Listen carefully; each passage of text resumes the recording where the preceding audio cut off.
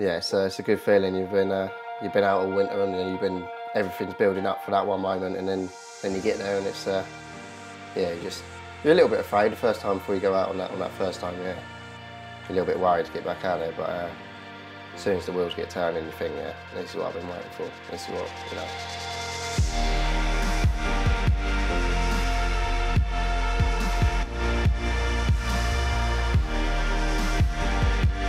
Go to work, come back at 6 o'clock, go do some training. I try and do a little bit every day, unless obviously a rest day sort of thing. So yeah, most of that is what it's literally become fully focused on all working and prepping for what the work pays for.